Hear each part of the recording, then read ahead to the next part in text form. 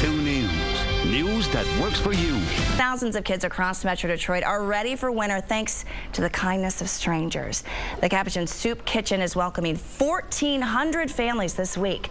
For 2 days, the pre-selected families get a shop for new coats, hats, and gloves for their children. They also collect a grocery cart packed with 80 pounds of food for a fulfilling holiday dinner. The operations manager tells us the parents in these families often have jobs, but are still barely making ends meet.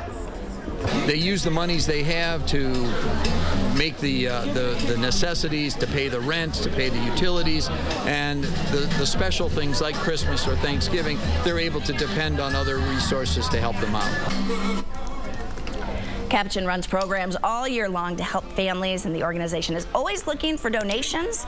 If you're interested, we've set up a link on myfoxdetroit.com.